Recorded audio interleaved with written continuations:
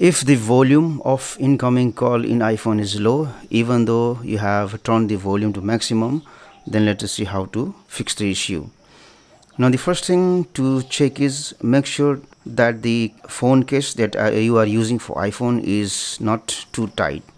Maybe the phone case presses the volume button, that's why the volume of the iPhone goes down.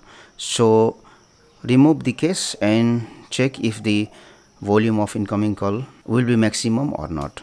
Now the second thing that you can do is you can go to settings, go to sounds and haptics, and make sure that this ringer and alerts is maximum. If you see at the bottom here, there are small holes through which the sound of the iPhone comes out.